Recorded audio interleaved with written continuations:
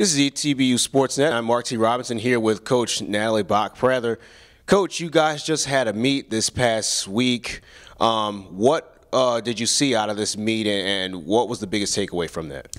I was thrilled with the times that we had across the board. We had multiple kids with personal records, so multiple kids with PRs. All of our returning kids who have run this course in the past beat their times, so everyone has improved. Not only from past years, but even within the last few weeks. So I was glad to see those results.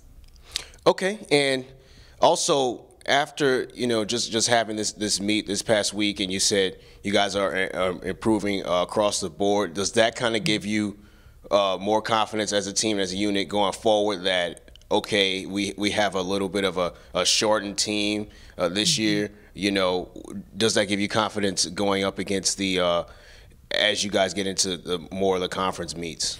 Absolutely. Forward? I mean, this was a huge confidence booster for the team because we were able to compete against several schools in our conference who will be going up against for a spot at regionals as a team. And so we were really able to see on paper with those times where we stack up with the other teams in our conference. And we got a chance on our men and women's side. We've got a chance to take these teams to regionals. And I think that really fired them up because the workouts have been really hard the last few weeks, but seeing those results have gotten them really excited to work even harder because now they can see that we can actually compete this year.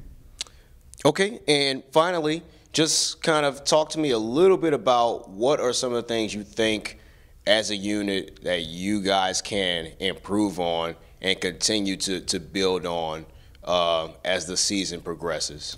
Well, probably the biggest thing we're working on right now is closing the gap. And they hear me yelling that every meet. And so basically, we've got a lot of girls that are coming in within seconds apart from each other.